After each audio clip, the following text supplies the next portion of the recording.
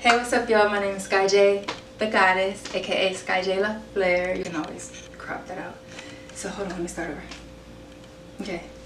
Hello, you all. My name is Sky J, the Goddess, aka Sky J La Flare. You'll be seeing me on Team Us real soon.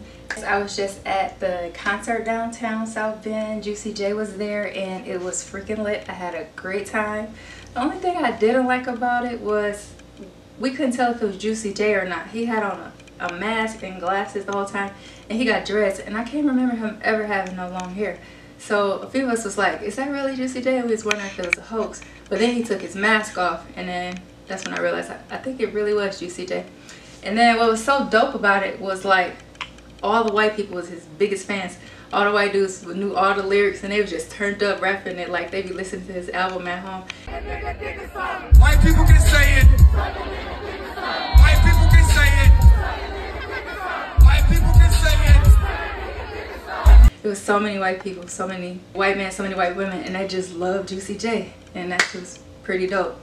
I missed Do or Die, that sucks, but overall I had a really good time, and I got a lot of compliments on my hair. You're looking real Chinese over there. That's dope. And I'm about to get some new t-shirts made, so be on the lookout for that. Sky J the Goddess.